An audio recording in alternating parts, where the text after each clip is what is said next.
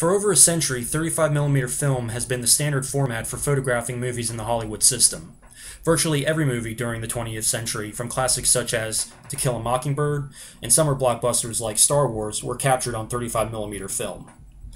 However, with the advent of digital technology, Hollywood has begun the transition to utilizing the digital format for shooting movies. Meanwhile, film is being phased out and rendered obsolete. Although movie buffs and the technical savvy are already familiar with the change, the studio-mandated switch from film to digital may be unknown to average moviegoers. It is my intention to illustrate to you, the audience, why the movie industry should not abandon 35mm film prints in favor of digital prints. I will discuss the advantages to 35mm over digital, the negative impact that digital conversion will have on the moviegoing experience, and the methods to solve the issue. First, we'll examine some of the advantages of producing 35mm film over digital. Number 1, 35mm prints contain higher picture resolution than a digital print. In fact, it has 3 times the resolution. According to photographer Ken Rockwell, when 35mm film is ran through a film scanner, the image will improve, whereas digital prints will have the same picture quality when it was photographed. It cannot look any better than it already does. Secondly, 35mm film, once it's processed, is physical and permanent. It is not susceptible to lost data in a computerized storage file like a digital print. It cannot be erased with the push of a button. And thirdly, camera and projection equipment for film is far less expensive than digital equipment and is easier to maintain.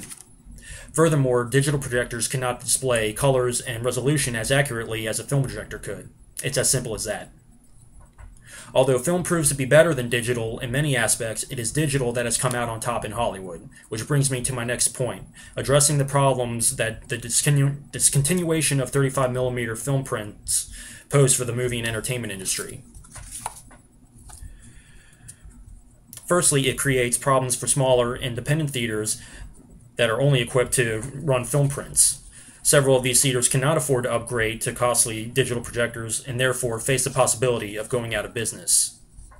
Also, photochemical labs where film negatives are processed and film stock providers such as Eastman Kodak are having to shut down their facilities due to the digital takeover. Men and women who have dedicated their careers to creating a product that has entertained billions of people around the world are now faced with unemployment. The last and greatest problem in this is this horrifying fact that many films that are neither popular or noteworthy may never be reproduced again on film or digital. These lesser-known films will fall by the wayside, and like several silent films that cannot compete with the revolution of sound, will become lost.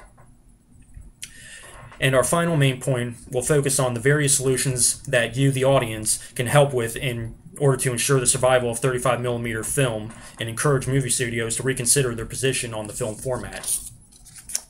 Number 1, attend as many film screenings as possible. Your support of repertory and art house cinemas will aid the small theater owners in the case against Hollywood's push for digital prints.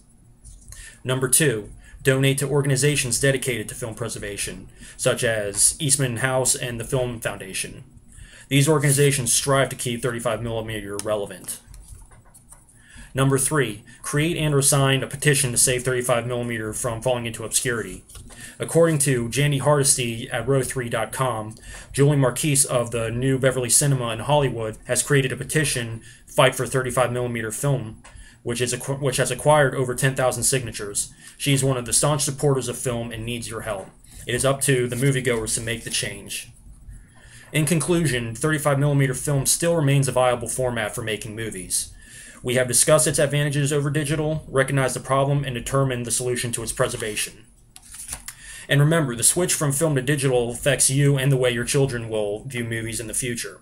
Film has been around for many years and its indelible impact on the movie industry cannot be overlooked. It has lasted this long and can still prosper for years to come. Thank you.